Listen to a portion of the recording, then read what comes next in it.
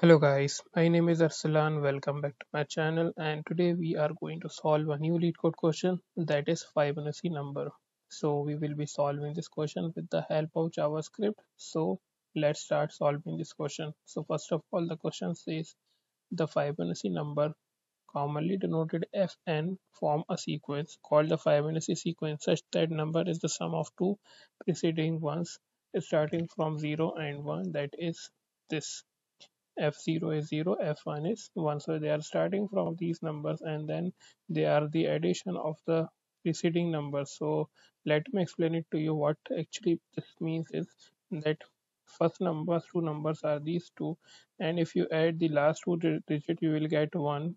The addition of these two number will be 1, so we will get 1, and then we will add furthermore, we will be getting 2, and again we will be adding, we will be getting 3, and again we will be adding, we will be getting 5, because we will add these preceding numbers. Last two preceding number will be the next number, the addition, and then 13, then 21, and then so on. So this is how the Fibonacci series is created. It's a mathematical concept. So it's first of all, we start with these two numbers, and then we start adding the number beyond.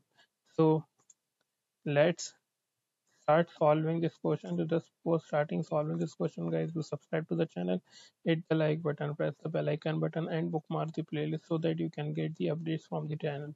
So first of all, if you see here, that first what we will be doing here, when I is equals to 0 means, and n is equals to 0, we will say that return 0. If n is equals to 0, then return 0. Similarly, if n is equals to 1 or n is equals to 2, then what? See, when n is equals to 1 and n is equals to 2, we have to return only 1. So return 1. Now what we will be saying, that starting from n is equals to 2, we will say that else return what? We will take the recursion method and we will target this, and we will say that 5 n minus 1 plus 5 n minus 2. So what actually we'll be doing here is, uh, you see that with if n is equals to 1, for example n is equals to 2 here, so we'll return 1. However, if n is equals to 3 here, okay, so let's take example number 2 for this method, that when n is equals to 3, so let's count here. N is equals to 1, n is equals to 2, n is equals to 0, n is equals to 1, n is equals to 2, n is equals to 3. So when n is equals to 3, the sum is coming to be 2. So here is 2. Let's do it by our code here and check it with our code. So 5n minus 1 is, here n is equals to 3, so 5n minus 1 is 1, and then 5n minus 2 is 1 again, so we will be getting 2. Similarly, if we check for 4, let's check for 4 as well. So let me comment in the comment section so that you can have better imagination of what we are doing here. So n is equals to 4, and if you put in our function f, 5n minus 0, 5n minus 1, so 5n minus 1 will give us what? Our n is 4, so 4 minus 1 will be 4 minus 1 plus 4 minus 2.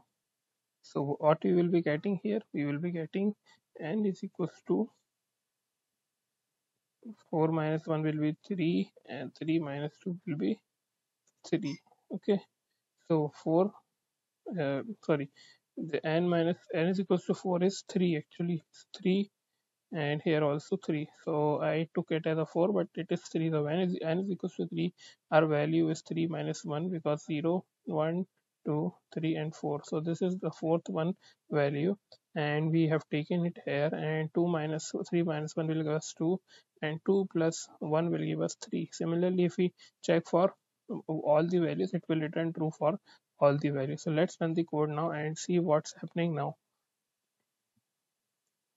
So you see it has been running successfully. So let's check for multiple test cases including 2, 3 and 4, and we can include more values like 5, 6, 7, so that we have a better idea of what we were saying and what we are doing. You see that it has been running successfully. So that's what this was all in the question, guys. Hope you have understood the question, hope you have liked the video, and hope you will subscribe to the channel. If you have any doubt, ask in the comment section. I will try to sort it out. Thank you guys for watching the video. See you next time.